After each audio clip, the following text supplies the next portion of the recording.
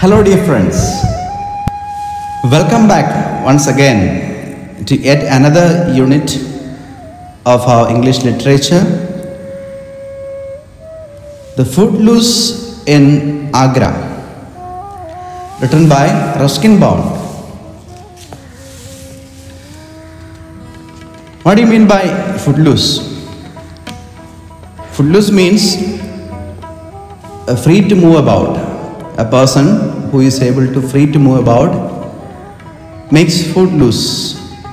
So it's about a person who travels around Agra to see the beauty of the city of Agra and its monuments. And this chapter is actually a description of the city of Agra through the eyes of an avid traveler. What do you mean by avid traveler? A traveler who is passionate about traveling, avid traveler. Nowadays we see a lot of travel vlogs, isn't it? Many people go to different places of importance and do vlogging about that particular place and its beauty. And we are very familiar with such vlogs in the YouTube and other social medias. Here, this person is actually very passionate about traveling and visiting places.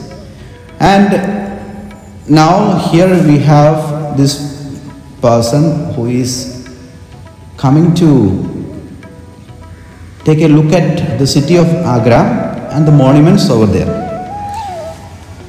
Let's see how this lesson goes about.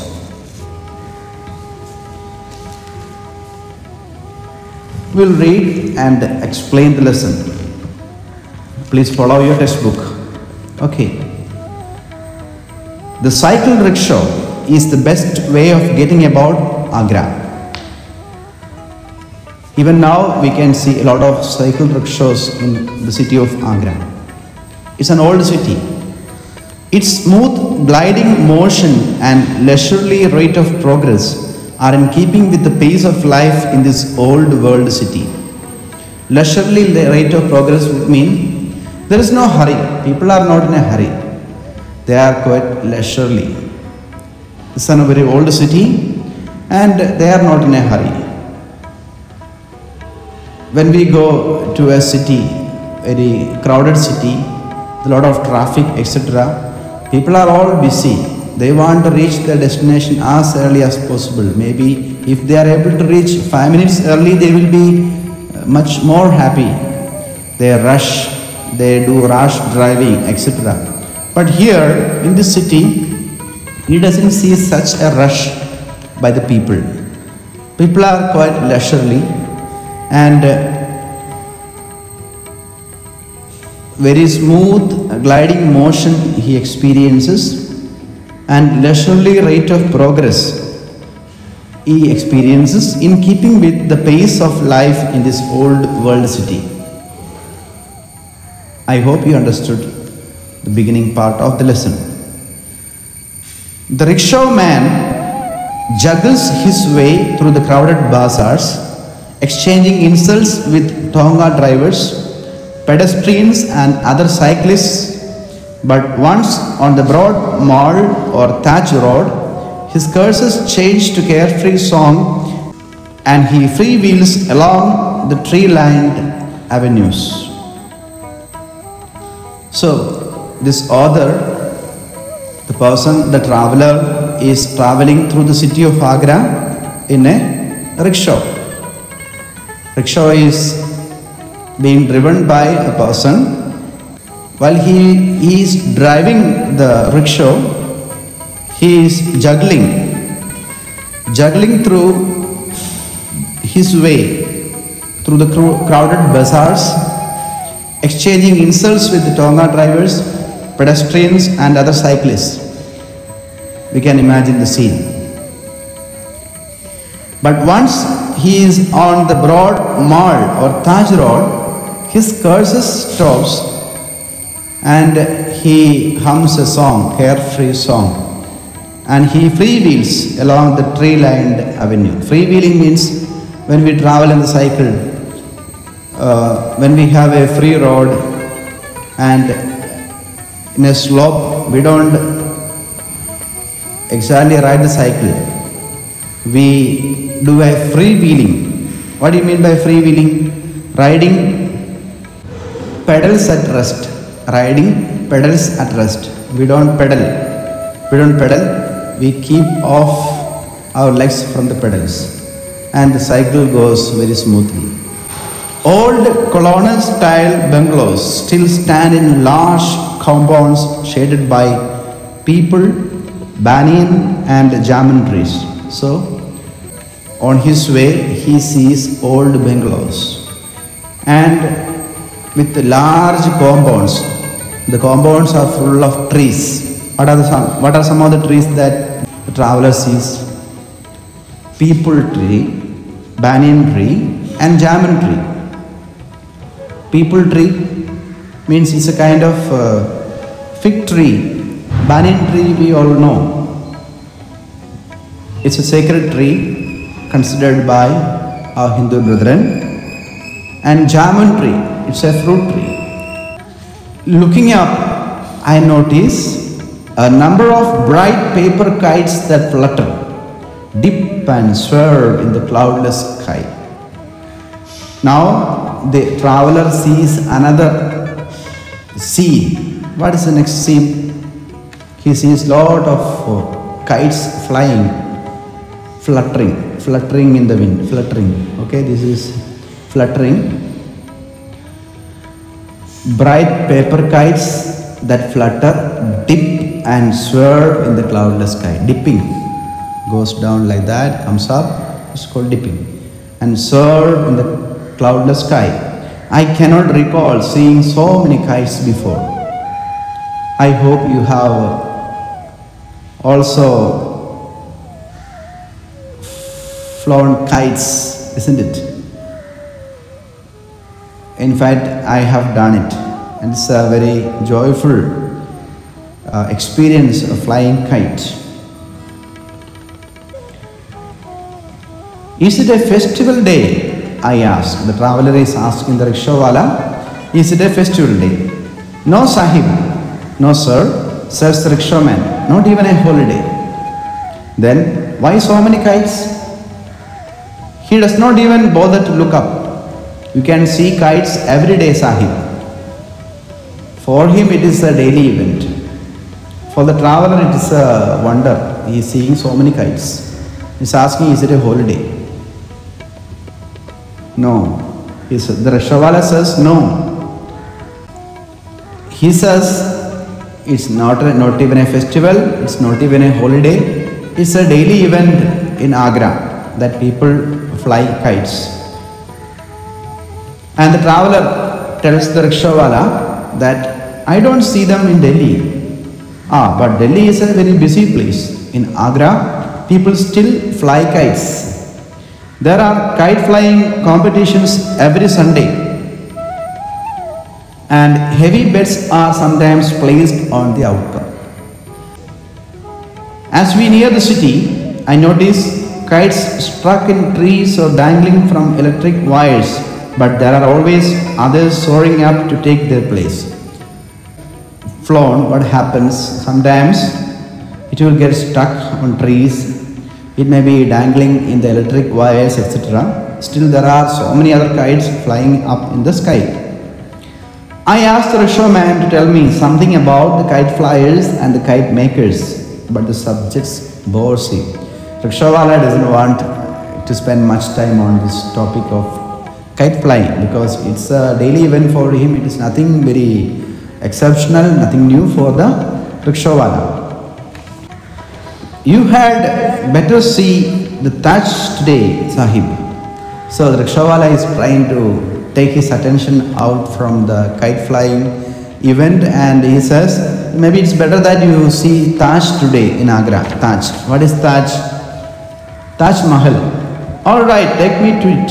I can lunch afterwards. So the traveler is telling, okay, take me to Taj Mahal. Maybe even afterwards I can take my lunch. It is difficult to view the Taj at noon. The sun strikes the white marble and there is a great dazzle of reflected light. I stand there with averted eyes, looking at everything. The formal gardens, the surrounding walls of red sandstone, the winding river, everything except the monument I have come to see. Now it's a very hot sun in the afternoon, and the Taj Mahal is made with marbles, and the sun strikes on the white marble and it is dazzling and reflecting light. The author is not able to see Taj Mahal properly, but he sees the formal gardens, the surrounding walls of red sandstone, the winding river, etc. Is it there? Of course, very solid and real, perfectly preserved with every jade, jasper or lapis lazuli playing its part in the overall design. So he sees Taj Mahal with all its beauty, with semi-precious stones adorning the Taj Mahal, and it's a beautiful sight, he says. And I can shade my eyes and take in a vision of shimmering, shining white marble. So he sees the beauty of white marble. The light rises in waves from the shimmering paving stones, and the squares of black and white marble create an effect of running water. Those of you who have seen Taj Mahal will watch along with me regarding its beauty. It's so beautiful. For those who have not seen Taj Mahal, I will take you to a guided tour through Taj Mahal. Please watch this video.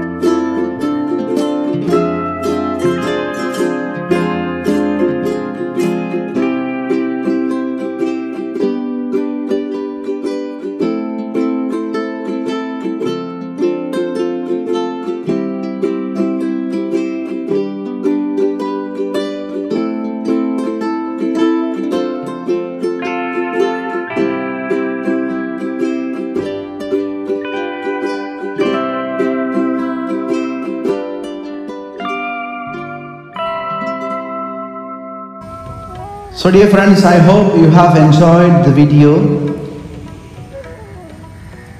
going through the beauty of Taj Mahal.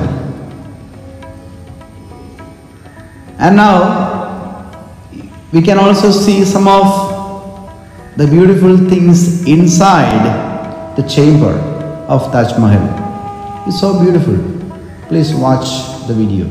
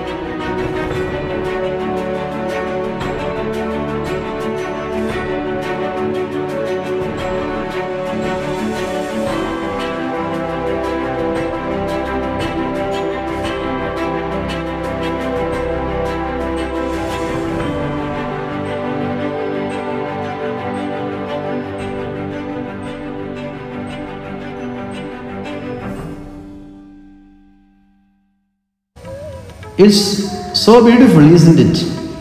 The author also sees the beauty of the inner chambers of Taj Mahal, and he says, inside the chamber it is cool and dark but rather musty. Musty means having a damp smell or lacking little freshness is lacking, because so many people are moving about and that fresh smell is not there.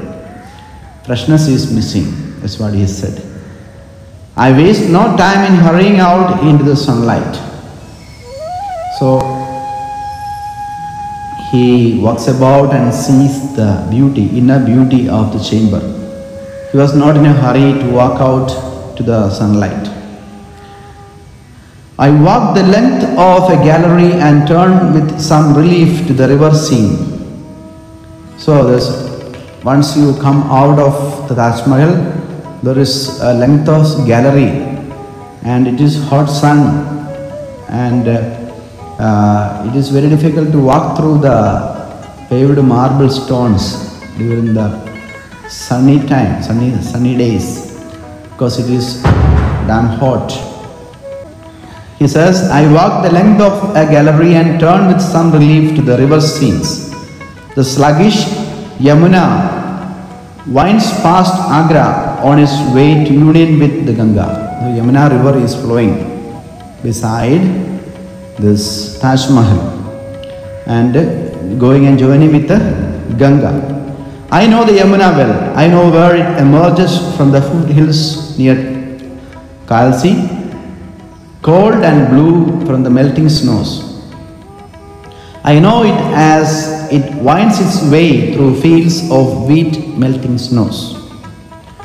I know it as it winds its way through fields of wheat and sugarcane and mustard across the flat plains of Uttar Pradesh, sometimes placid. Sometimes placid means sometimes it is very calm and sometimes it is floody. It floods. So the author is telling how Yamuna travels through different places.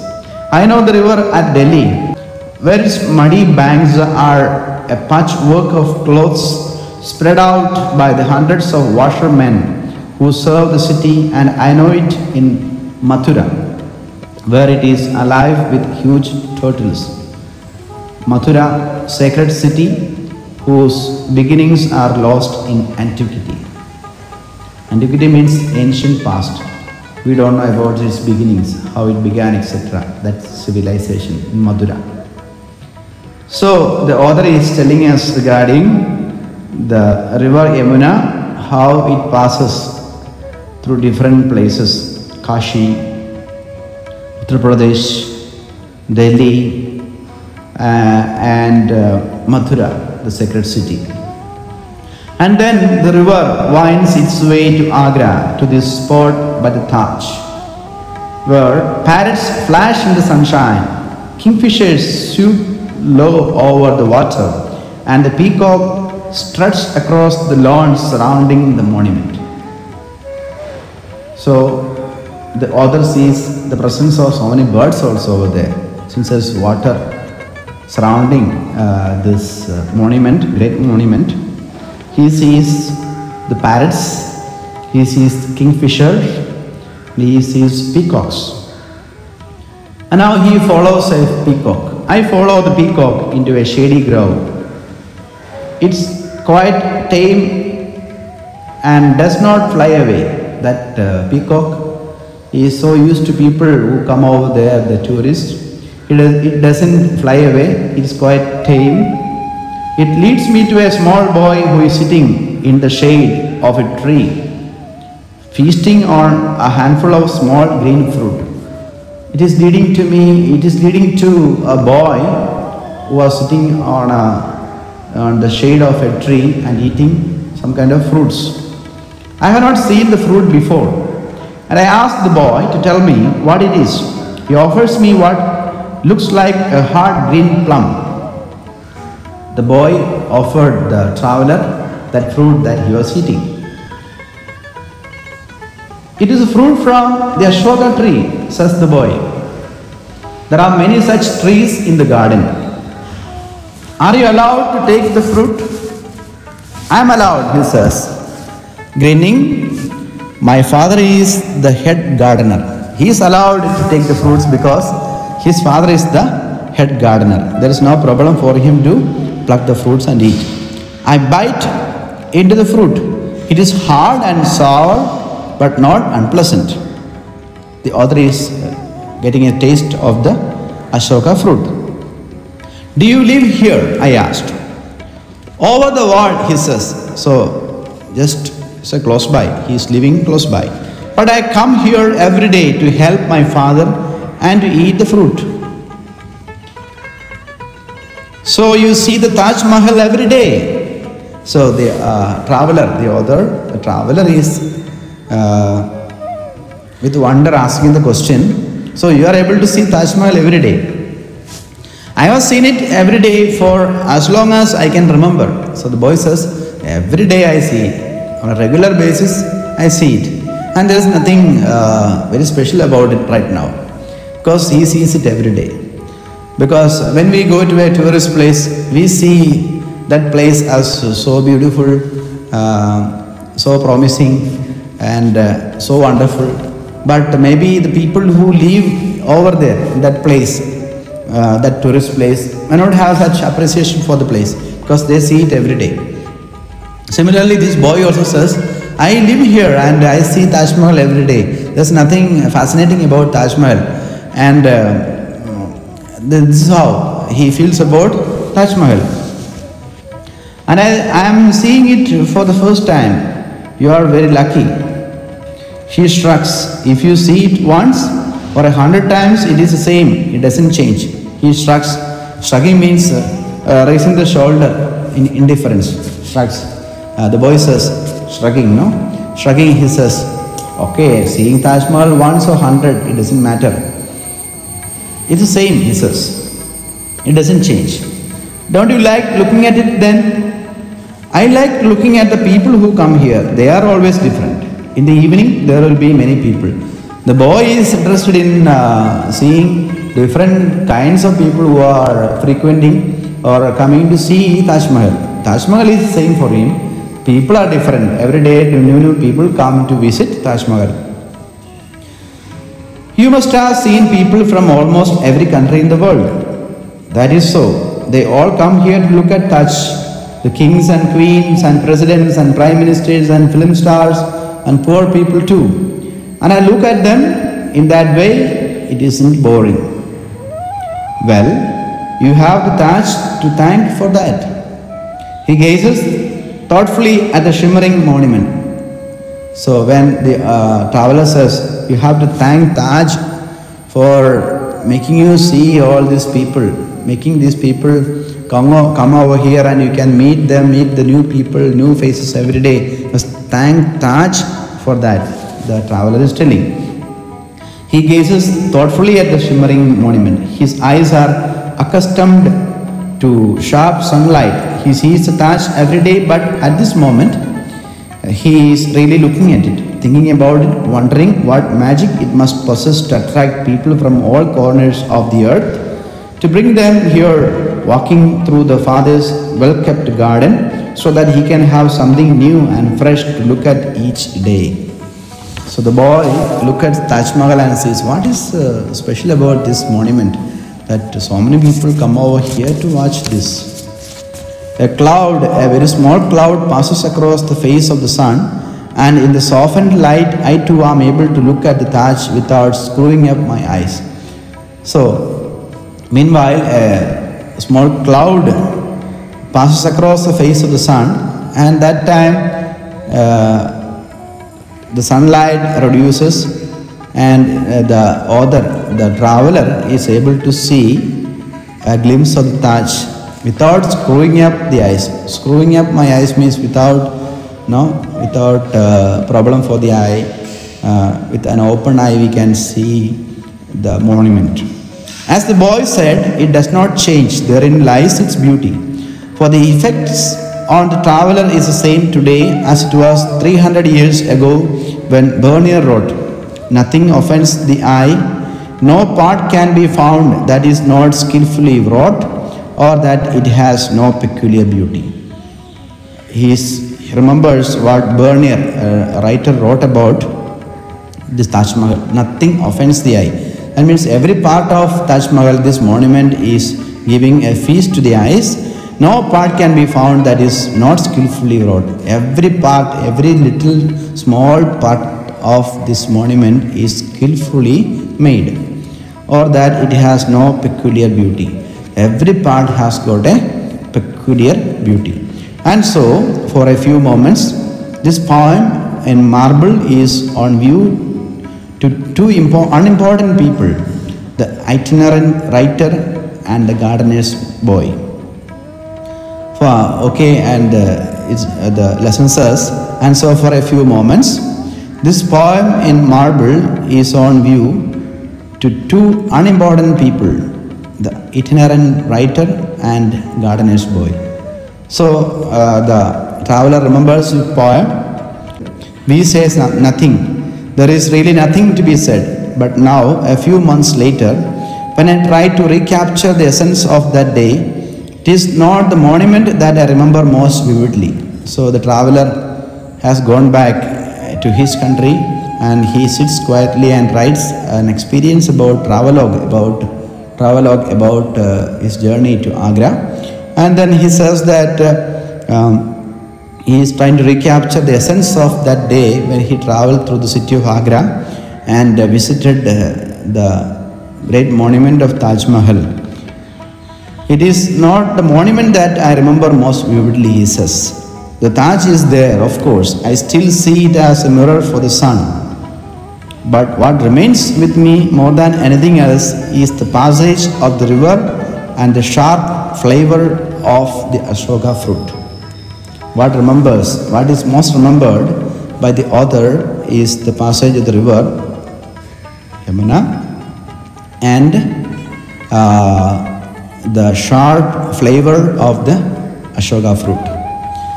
So we could say that this is a kind of travelogue that the author has written. Through this traveler, he makes us experience the beauty of the city of Agra and the great monument of Taj Mahal, which Shah Jahan built in love for Mumtaz. I hope you have quite well understood the lesson, and for a better understanding, here I am also giving a video on the lesson which you will be able to follow, and also I will be giving the question answers at the end of the video, which Of course, you will have to write down in your notebook and study thoroughly before coming to the next live session. Hope you have understood the lesson well, the footloose in Agra. So see you, my dear friends, in the coming live class.